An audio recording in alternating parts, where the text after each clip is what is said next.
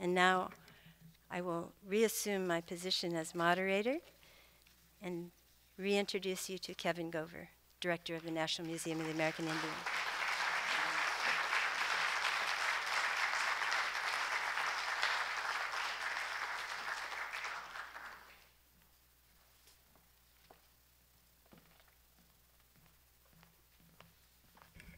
I love listening to Patricia tell the origin story of the Inouye.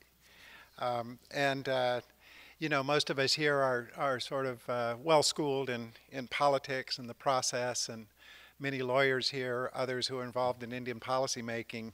And in some respects, we take for granted that these things happen and that ideas move forward. Not everyone a success, but many do make their way through the process. But I hope we'll always appreciate what an audacious idea it was that Senator Inouye pursued. Audacious in a great many respects. First, to take up a place on the National Mall. No one would have thought that that would be possible. And not only do we have a place on the National Mall, we have the place closest to the U.S. Capitol among the Smithsonian museums. And that's really quite an extraordinary thing. When I travel to other countries and meet indigenous communities in Mexico and Peru, they are absolutely astonished that the United States established a museum about the indigenous people and that it has a place literally at the foot of the U.S. Capitol. It was audacious as well, this idea that you would require museums to return something out of their collections. That is near heresy in the museum world. And yet, to us, it is so obvious that that was the appropriate outcome and that it should be pursued. Nevertheless, there were powerful institutional interests opposing this idea that the museum should be required to return sacred objects and, of course, human remains to the communities where they originated. And yet it was accomplished. And of course there were all these predictions that, oh, the Indians are going to pillage the collections and everything will be gone, we won't have anything left. Rick West had a great observation when it was pointed out that 2,000 items from the collection that the Smithsonian inherited from George Gustav High had been returned to tribal communities, and Rick said, well, we'll just have to get by with 798,000 things in our collection. And that is, in fact, the experience of most museums. Far from pillaging their collections, what has actually happened, and perhaps Senator Inouye foresaw this, I didn't, but he's smarter than me. What has really happened is it has required the museum world to form a very different relationship with tribal communities, a cooperative relationship, a respectful relationship, where they engage on these issues that are tremendously sensitive.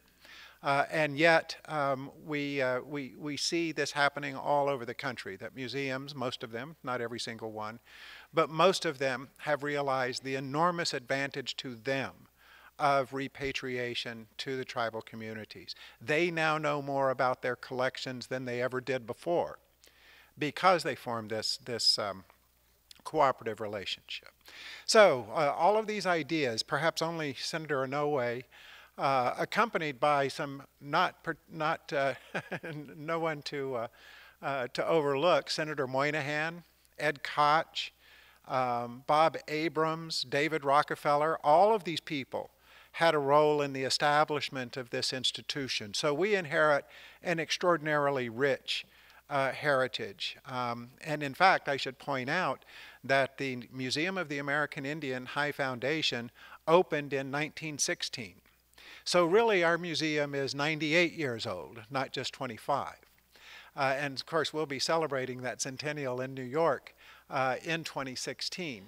But all of that is to say, we inherit an extraordinarily rich institutional heritage that we should not overlook. It seemed to me, as Patricia was pointing out, Senator Inouye wanted this museum to be a real educational institution, that he realized from his early brief experience with tribal communities that if people only knew, if they only knew what these conditions were, if they only knew this history between the United States and the tribes, that their attitudes were very likely to be quite different when they encounter these contemporary policy issues where Indians and their neighbors are contesting ownership, contesting authority, contesting rights. Most people would say, well, you know, why should these Indians have these sorts of authorities? Why should they have these resources? Well, there are reasons. There are historical reasons, there are legal reasons, there are valid reasons, but people simply don't know that. Why don't they know that? Because they've been taught an imaginary version of American history. They've been taught to believe in Indians that are imaginary. The Indians that are most frequently seen in the popular culture and, by the way, in our formal educational system aren't real people, and they were not real people. And yet those are the Indians we've all been taught to believe in. And I include myself in that. I grew up going to public schools in Oklahoma and came to believe a lot of things that I've since learned simply were not true. And that's really quite extraordinary. So Senator Inouye imagined that if somebody, especially an institution as authoritative and influential as the Smithsonian, began telling the truth, that that was not an end in itself, that that would eventually filter into the making of policy, and that would result in different outcomes. And that is an extraordinarily strategic approach to what this institution should be. It also seems to me when Senator Inouye determined that the Board of Trustees for the National Museum of the American Indian should be majority Indian, that was, I'm real curious about who the one that's opposing that, but maybe Patricia will share that with us later. I have my guesses, I bet you do too. But he prevailed. And in fact, our Board of Trustees has a strong Native majority that makes very important decisions about the directions that we take in the museum. So, for example, our repatriation program goes beyond what the statute requires. The Board of Trustees made very clear that we will do more than meet the bare minimum requirements of the statute for repatriation. We will work very hard with tribal communities to return these things to them if we can see any reasonable way to do so. And that is, in fact, the policy of the museum. And so by empowering Native people, Senator Inouye almost certainly knew that the results of the work of a museum, even at the Smithsonian, were going to be very different than what we'd seen from more traditional museums. The other lesson that we really take in this generation of the museum is that we need to be ambitious. We need to be as ambitious and audacious as Senator Inouye was when he pushed forward with this idea. And to that end, the future of the museum, at least for the next few years, is going to really focus on that idea of education. And I, by the way, have spent most of my life as an advocate for the tribal nations, either as an attorney, as a lobbyist, as a federal official. And I had the same experience and formed the same belief that Senator Inouye did, that if people only knew, their attitudes about these outcomes would be a lot different. I remember many times going to meet a county commissioner, going to meet a state legislator, going to meet a member of Congress, and certainly talking to judges, and realizing I had to start at square one in educating them about Native history and why it is that we were bringing this curious assertion that this group of people who were racially Indians had a set of very special rights that no other American had. That is a tough sell to the uninformed. But if we can inform them, if we had a generation of policymakers, decision makers, judges, legislators, who actually knew something about Indians that was true, then I believe that it can only work to the advantage of Native communities. And to make a long story short, that is what we're out to do. Now, as Patricia pointed out, this isn't the kind of thing that happens in a couple of years, perhaps not a decade, perhaps not even 2 decades. But over the course of time, if we can change popular understandings about Indians, if we can change what people know about Indians, then we can begin to have that impact and really begin to have different sorts of outcomes when Indian rights are contested. We'll be taking not our first step in this direction, but a very visible step in this direction beginning this year, the 25th year after the establishment of the museum, the 10th year after the opening of this museum, and that is with our exhibition on treaties. In an exhibition that we're calling Nation to Nation, we will be describing the history of the relationship between the United States and the American Indian nations. And we do so, I think, unsparingly, saying that in the early days, when the United States was young and weak and a little bit bedeviled by its European competitors, that they turned to the Indian nations for support.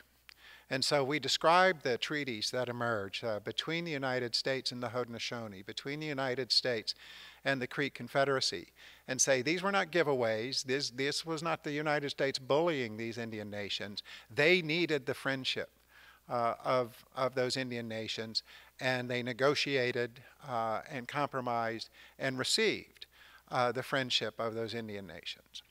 Now later, as we all know, as the balance of power began to shift, the United States began to make policy unilaterally and to dictate the terms of the relationship.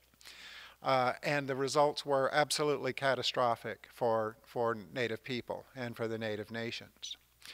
But finally, we point out that beginning in the mid-20th century, the Native nations, once again, they had never given up on this idea of a nation-to-nation relationship. They had never given up on the ideas that the treaties could be enforced, notwithstanding a brutal history of the breaking of these treaties. The Indians always believed in them and continued to assert them and demanded that the United States respect and honor the commitments that it had made a very long time ago. And lo and behold, in the 1960s and the 1970s, we saw a very dramatic reversal of policy. We began to see institutions like the Senate Committee on Indian Affairs, even the dusty old Bureau of Indian Affairs, begin to actually talk to Indians about what Indian policy should be, not out of the goodness of their hearts, but because the tribes demanded it. And that demand began to be met. Until these days, we see a situation where virtually all policy affecting Native Americans is negotiated. It's hard to imagine major legislation affecting tribal interests passing these days without the consent of a fairly considerable majority of the Indian tribes agreeing to it.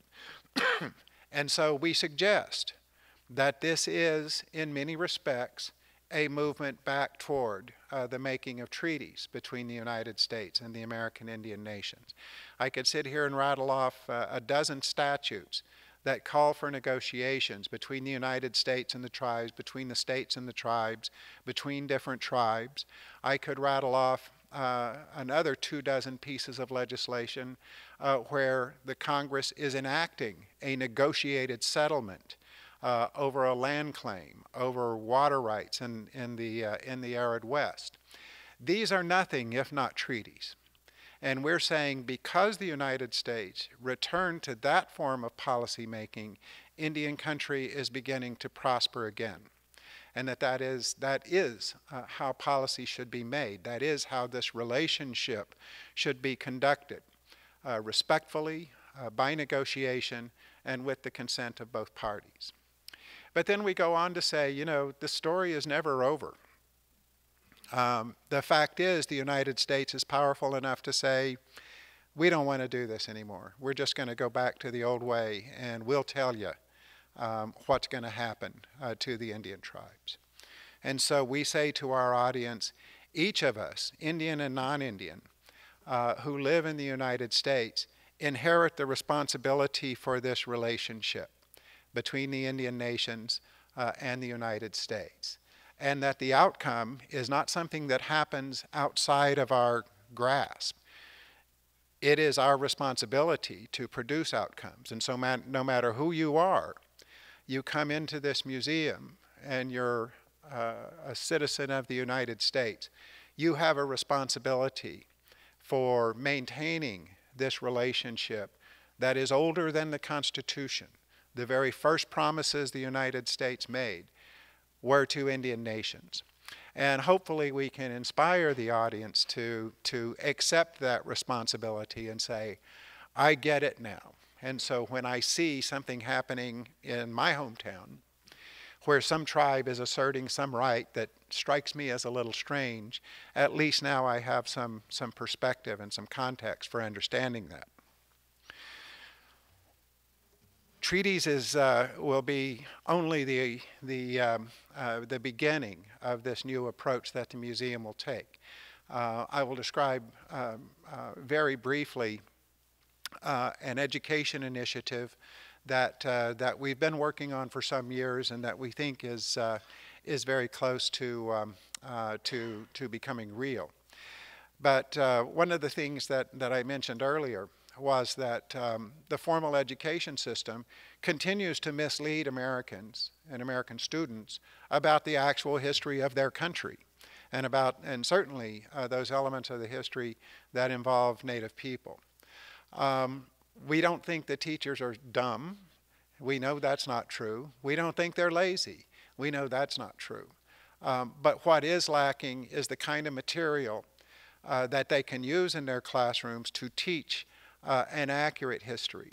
And we see it as our opportunity, perhaps even our responsibility, to begin arming teachers throughout the country with the correct information, with information that is appealing to their students, but that also corrects all of the bad information that the culture continues to pour upon them. Just a few years ago, we had some representatives from the Disney company here, and they very earnestly were telling us how they want to do better. They want to see a whole different way. When they portray other cultures, they want to get it right. And we thought, that's great. You know, we're looking forward to working with you. The next night, Saturday night, on the ABC network, they showed Peter Pan, which contains some of the most nastiest stereotypical material about Indians that's ever been produced in the popular media. No sense of irony whatsoever that that's what we've been talking about, that that's what misleads people. If you trusted the movies, you would come away with the notion, for example, that Pocahontas trotted around in a buckskin cocktail dress. Well, we know that's not true. You would also believe, by the way, that she saved John Smith from being executed by her father. Well, the only witness to that event that's ever been recorded, John Smith, in the book that he was trying to sell everybody in Europe. So historians have concluded that that was simply not true, and yet it continues to be taught in the schools. And the greatest myths of all really continue to be taught in our schools. The idea that the Americas were a wilderness. They were anything but. And we know now from the mainstream research that there were quite probably as many people living in the Americas in 1492 as there were in Europe. Now think about that and how it changes your understanding of what happened next. Why was it that the Europeans came and said, this is wilderness, this land is unused, and we're going to begin using it? That is an incredibly destructive idea, but one that is deeply planted in the American psyche. Now think again about how different it would be if it were absolutely understood that the Americas were thriving, that as one of my curators likes to say, the Americas were a happening place with civilizations covering every part of these two continents. There was no part of these two continents that was unknown to the indigenous people, that was not part of the territory of the indigenous people. And that there was no wilderness. Civilization had been here for thousands of years. Civilizations had risen and fallen just as they had in Asia, Europe, and Africa. And that this whole notion of wilderness is mythological. Well, that's the kind of information we want to begin putting into teachers' hands. That's the kind of information that you're going to start seeing in our exhibition programs, both here and in New York City. And hopefully that is the kind of thing of which Senator Inouye would approve, and that squares with his vision of the potential impact that this museum can have. One last thing, and it's this. You know, you heard something about the history of the Smithsonian. Certainly 100-some years ago, the Smithsonian was right in there with all the other mainstream scientists engaging in this race science nonsense and measuring skulls and ranking different races and saying these are the smartest, these are the least smart. Two guesses on sort of how that ranking went. And it has a lot to answer for. But the fact is, this is a different institution than it was back in those days. The fact is, the Smithsonian has changed a very great deal about itself and about its approach to this material. And the Smithsonian has something that is just extraordinarily important to us, and that is the Smithsonian brand. It is one of the most trusted institutions in the United States. It has earned the trust of the American people.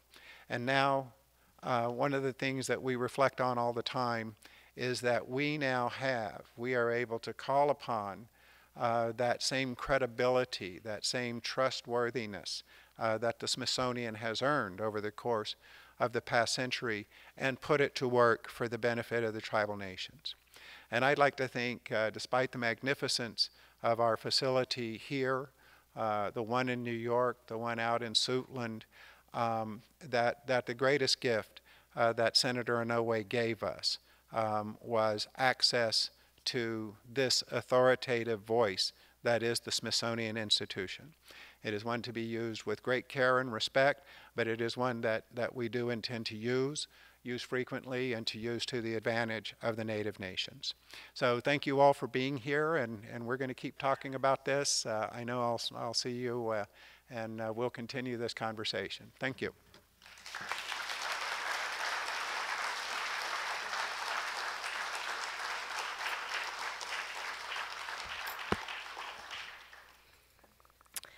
Well, what a great direction forward. I know the senator would be very, very happy with all that Kevin has said. I don't know if it's ever happened to you, but I just hate it when I say something wrong and then I don't ever have a chance to correct it. Fortunately, I'm here again, and I can say there are actually 6 nations of the Iroquois Confederacy, and as Kevin accurately said, the museum opened its doors on September 21st, 2004, not 1994, as I said. So there, my record is corrected. I hope I make no more mistakes today.